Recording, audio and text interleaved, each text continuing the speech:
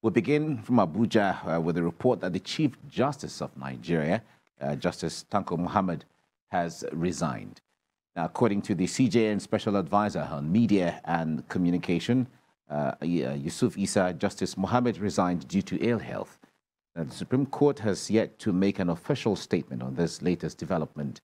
Now, there have been controversies rocking the apex court of the country recently, with the next most senior justice of the Supreme Court, Justice Olukayode Ariwoola, leading 13 other Supreme Court justices to condemn alleged unfair conditions and poor budgetary allocations of work under Justice Mohammed's leadership. Justice Mohammed has served as a justice of the Supreme Court of Nigeria since 2005 and was appointed Chief Justice of Nigeria in 2019. But the CJN had denied the allegations of corruption leveled against him.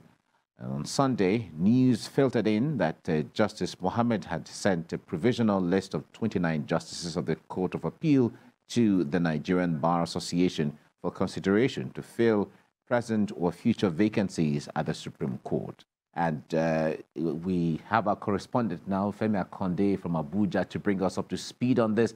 Femi, it's good to have you join me earlier. We hear that the CJN has resigned on the ground of health, but what more can we know and learn from what's going on? Yes, Mike, that is all we know for now, that he resigned on health grounds. We do not know if his resignation is connected with the allegation of 14 justices of the Supreme Court accusing the Chief Justice of Nigeria of mismanagement of funds and also neglecting the welfare of the justices of the Supreme Court. You know, 14 of those justices are speaking against the CJN was a vote of no confidence passed on the Chief Justice of Nigeria. So a lot of people expected that very soon he will bow to pressure, though there were efforts by the National Assembly and other bodies, relevant bodies, to see how they could mediate into what was like a rift between him and justices of the Supreme Court. But it appeared all of that was unsuccessful. And we just woke up today to that news of the resignation of the Chief Justice of Nigeria. We are hearing that that resignation was sent in late Sunday night, which is yesterday. We expect any moment from now, the President and Commander-in-Chief of the Armed Forces will swear in a new Chief Justice of Nigeria, and that Chief Justice will be Justice Olukayode Ariwoola. He was appointed on the bench of the Supreme Court in November 2011, and he is 63 years old. So we expect that he will steer the affairs of the Supreme Court until he clocks 70. We are expecting that he would resign. He would retire sometime in 2028. But we still wait for comments or statement from the presidency. So far, the presidency has been silent on the resignation of the Chief Justice of Nigeria. But we know that the president, once he officially confirms that resignation or he gets the resignation letter from the CJN, he will immediately institute the process of swearing in a new Chief Justice of Nigeria that will steer the affairs of the Supreme Court, the apex court, moving forward. Mike?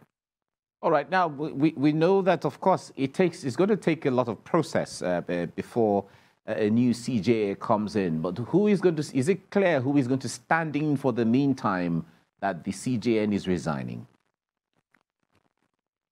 Yes, the person we expect to stand in will be Justice Olukayode Ariwoola. You know, there's a succession plan within the Supreme Court. He is the most senior justice after Justice Mohammed Tanko. So it's expected that as soon as there's a vacuum, as soon as Justice Mohammed Tanko steps out of the scene, Justice Olukayode Ariwoola from Oyo State will step in to steer the affairs of the Supreme Court. And you know that Justice Mohammed Tanko has also been a member of the bench. He has been on the bench of the Supreme Court since 2006.